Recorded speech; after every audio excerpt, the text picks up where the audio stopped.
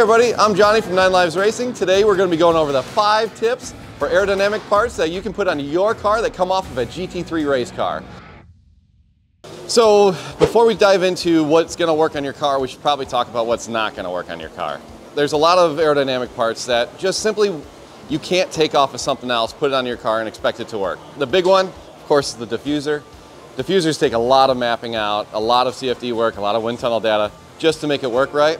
So we're not going to be covering these. The things we will be covering are a lot of things that we tested on our personal car that we know slapped it on and bang, it'll work, and that'll mean bang, it'll work for you. First on our list is, of course, a big wing. Big wings like this can make a lot of downforce for it. They work on every single car, and of course, makes it look like a real race car. Pro cars like this, wing like this, costs around $7,000. Of course, if you're building your own car, you don't need to be going at a Mercedes-AMG prices. We can be found for substantially less. What matters the most when you're shopping for a wing, of course, is that it works. There's a lot of wing manufacturers out there, and some of them are out there for looks. Do some homework and check it out. Make sure that wing is going to work on your car. So number 2 on our list, of course, big splitter. You need something to balance out that wing. Of course, these pro cars have a giant, massive carbon fiber front splitter. Generally, you can do that at home. Cut it out of half-inch Berks works pretty good. Or of course, maybe take some classes, learn how to do some carbon fiber composite work. These splitters will make a tremendous amount of downforce to match that wing, so that way it gives you a nice, even, balanced platform. Splitters make downforce by, of course, splitting the air. So it sends a high-pressure field, or high-pressure amount of air up over the top of the car, and then that allows very low-pressure air underneath the car. Low-pressure air underneath means that it gets pulled down to the earth. The closer that guy is to the ground, the more it'll work. So a lot of questions we get is, how big should I make the splitter?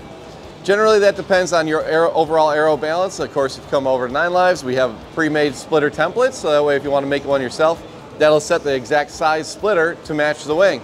But generally, for a rule of thumb, once you start getting about 5 inches out, it starts going into no man's land, and it really stops making any extra downforce. But I would say about 5 inches is about the max you'd really want to go.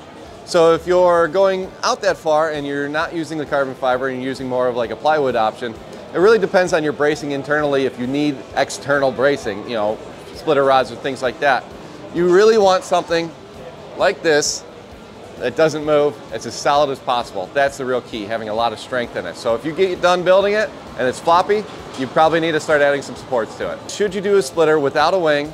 The answer I always say is no, absolutely not. Because if you do that, the front tires will be pulled down to the ground. The rear tires are going to be lifted up off the ground by your roof height, because the roofs end up making lift. And I call that instant suicide.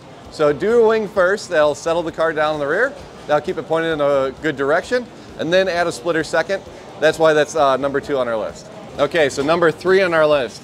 Now it's number 3 because it comes after the splitter, are these vents and defenders. When you have a splitter and it's making downforce, that air is getting trapped and it's getting shoved through. So what a lot of the manufacturers will do, they'll have these big vents.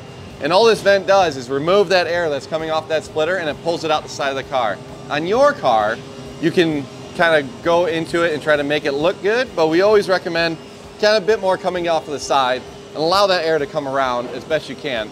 Easiest way to do it is just cut a hole, add a little bit of sheet metal around it, and boom, you're off and rocking. But yeah, these vendors can make a tremendous amount of downforce on our car. When we tested it, it increases the splitter's performance by almost 15%. So that's a lot of extra front downforce, and front downforce is very hard to get. So number 4 on our list are splitter ramps. Splitter ramps are a way to add some shape to your splitter. Traditionally, splitters are just a big flat object, and flat objects have a hard time in air to make downforce.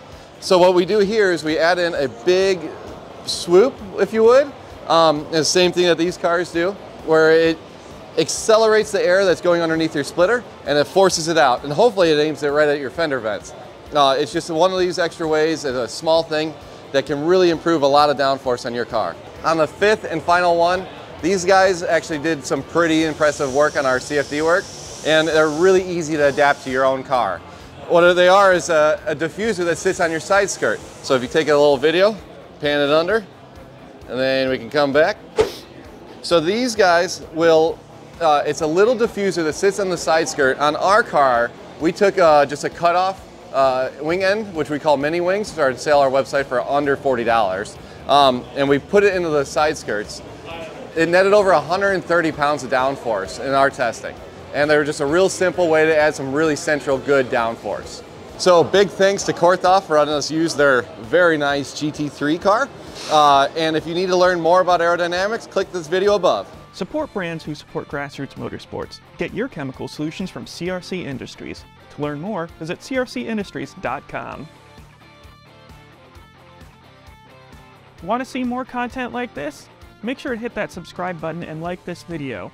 And for more information, visit us online at grassrootsmotorsports.com.